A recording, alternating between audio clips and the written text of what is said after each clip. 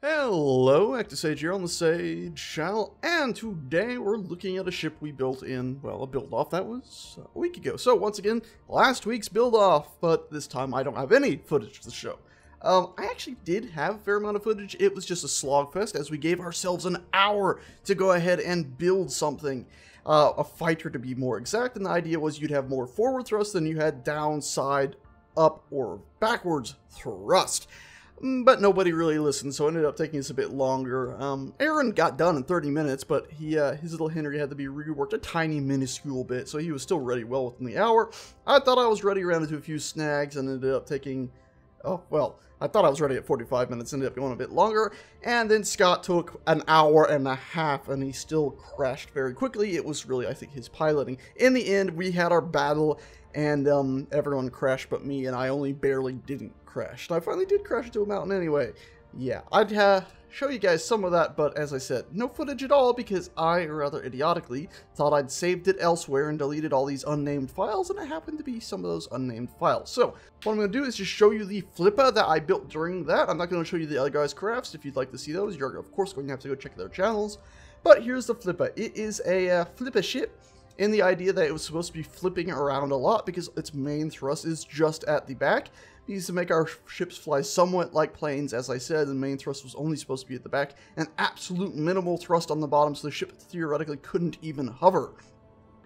Which, my first version here, which I'll hop into, just about could. So I've turned on my thrusters, and I'm aiming up, and you can see it just about hovers. I can't go up, I'm holding spacebar, there we go, so we can go up. It's very, very, very slow. Let's go back down and disactivate those. So I actually went ahead and made another one. Well, I say made another one. All I did was take off 2 of the thrusters that were on each side, because you see this had 4 of them. I cut it down to 2, and this one, as I'll show right now, we even have our inertial dampers on. I'll aim ourselves up, and I'm holding spacebar and nothing. So this one was the one I actually decided I'd be the one working with the most. And this one here is basically the same thing, but after our first dogfight, we found out that the weapons, well, if you've ever seen any dogfights in space just using minimal turrets or weapons, you'll notice that usually you miss a whole lot, and when you do hit, it doesn't do much damage. So we went ahead and put on the OKI or OKIM weapons pack, and if I go ahead and switch to a Weller, you can actually see the name of this weapon here.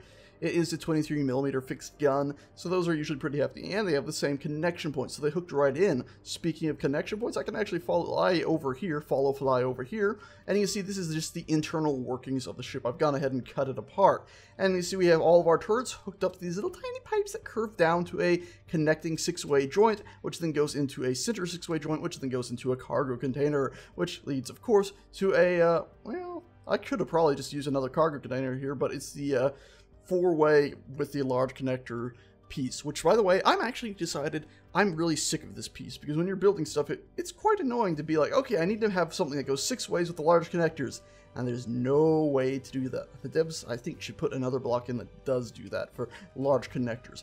Anyway, we got that connecting to connectors up and down. That then connects also to a lovely large reactor here, which I'll explain some power issues I had in a minute. And then it leads back to an antenna, because of course any ship out there should definitely have an antenna, even if it's stealth, have an antenna. You can always shut it off. And then we got 3 gyroscopes here, and believe it or not, if we were to look down here and cut away this block right there, you can see we had a gyroscope at the bottom. And of course we do also have a remote control block at the top. That way if ever you find yourself out of your ship and it was too far away or something, you could always fly it back or just fly it remote control, because we do also have a camera on the front. Alrighty, and also you might notice the first version here had a vent on the front that I accidentally left off the other versions. That's just a vent set to depressurize. That way you'll still have oxygen inside the cockpit. Even if you got your helmet off, it'll still be pulling oxygen in there. If you do that, remember, you got to keep that vent set to depressurize. Now, I did mention that I had some power issues. Now, in this version here, and I'll go ahead and take it for a flight, and aim ourselves up a little bit, nice and simple like. There we go. For some reason the camera had popped us into the first person, and just go forward. And there you go. You can see we've overloaded, but we're still in the air. And now we're getting some stuttering, even though our frames are still saying we're getting 54 frames per second. That's odd. I don't know why we're getting any stuttering at all. But anyway, you can see the ship is... Why are we getting stuttering here? What the hell is going on? It worked perfectly the other week. God dang it. Anyway, you can see here, okay, the stuttering seems to be letting off. The ship does actually fly pretty well. Now, if I decided, you know what, I'm going this way, but I decided I want to go back the other way, well, we flip it around. and we start flooring it this way. And you might notice some minor drops sometimes. So we're at, yeah, we're going forward, but we're still dropping our height. We turn around, we start flooring it this way. Our height drops like crazy because, of course, we only have forward thrust, and you can only stay once you really get to, like, maximum forward thrust. Then it's going to sort of level you out and stop dropping you so much. Of course, the best way to counter that is actually to aim up a little bit. And you'll notice that, there we go. We've actually started climbing, so you can actually find a happy medium with a ship like this. Just like those hover seats I made ages and ages ago. Okie dokie. So, there you go. That's how this flies. You can see, even though our power usage is almost constantly at overload, we're not running into issues. I can fire the guns. If you're in first person, mind you, you will be instantly blinded. And for some reason, it sounds like the sound's only coming out of my right ear.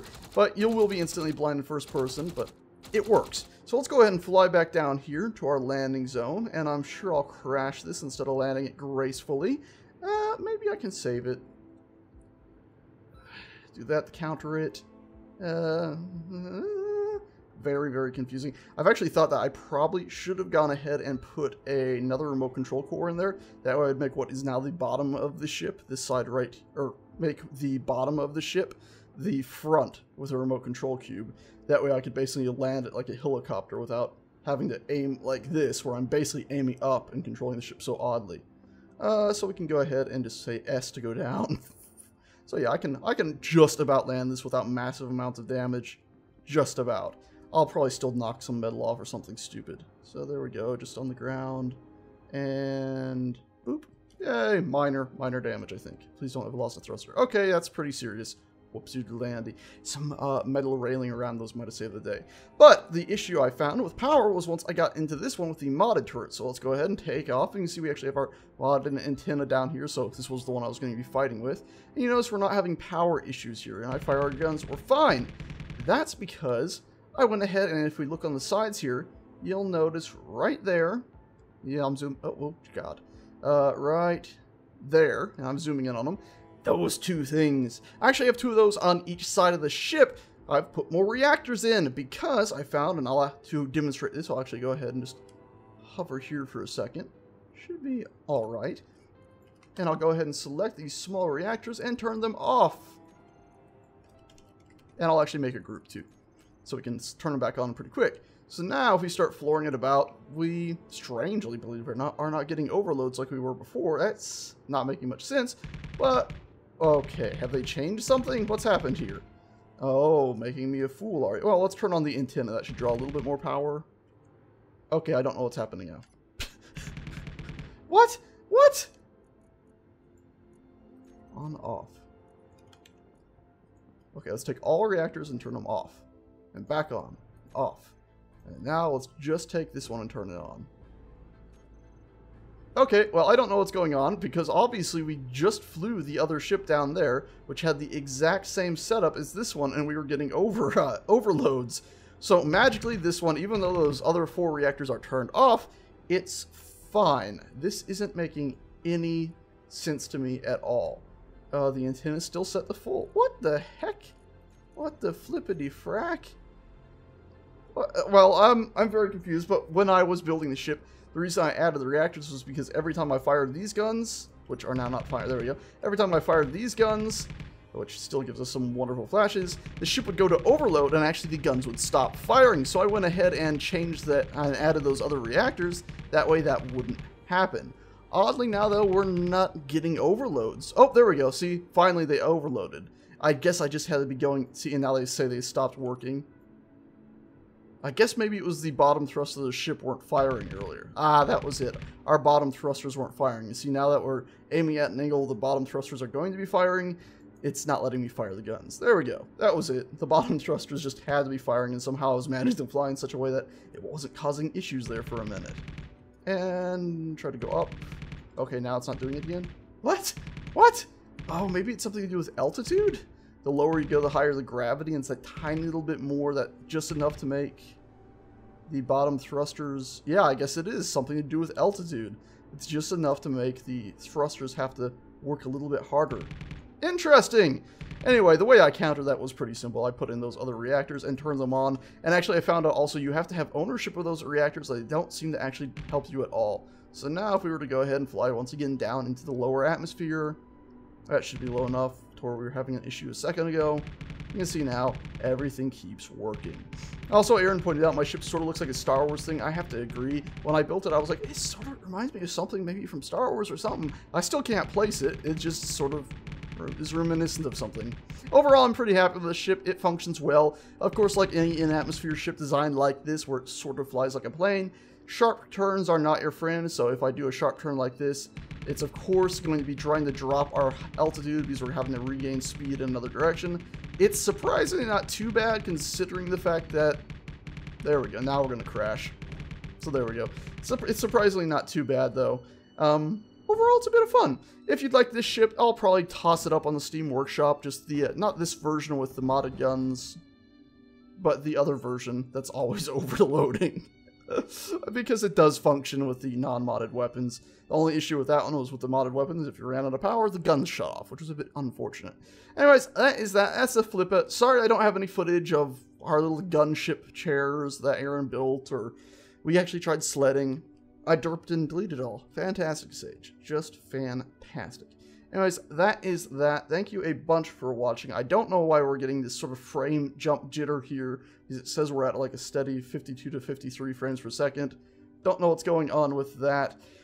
Anyway, again, ship will be on the workshop if you want to go ahead and get it. It'll probably be this version. Well, the version that was right there, I'll probably stick a vent on the front before I put it up, and make sure its reactors have some uranium and whatnot.